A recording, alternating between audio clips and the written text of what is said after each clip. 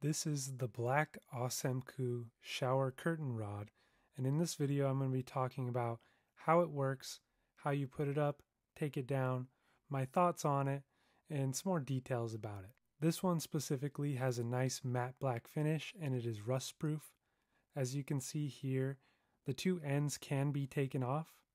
Though one side was harder to take off than the other, you just twist it to make it shorter, twist it to make it longer. It's pretty simple. To make sure you have nice tension when you put it up, you want it about 5 centimeters longer than your wall-to-wall length.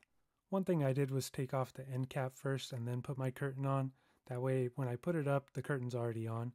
When you're putting it up and it's longer than your wall, you put one side on first and then push it and it compresses the spring and you can set it on there nice. The tension holds it up.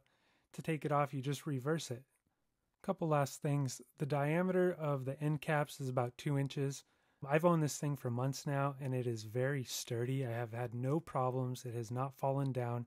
I think it helps make my bathroom look a lot better, especially with this new shower curtain I got, and I can't recommend it more.